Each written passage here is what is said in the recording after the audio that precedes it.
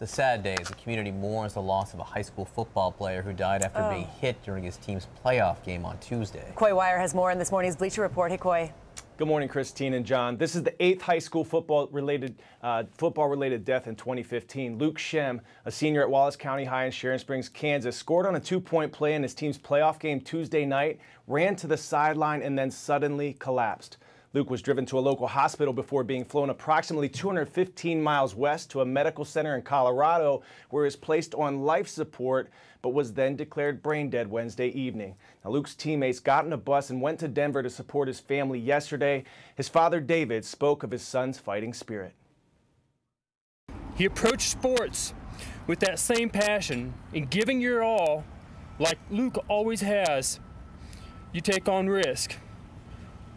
We are glad that our children don't hold back, but rather put themselves out there fully.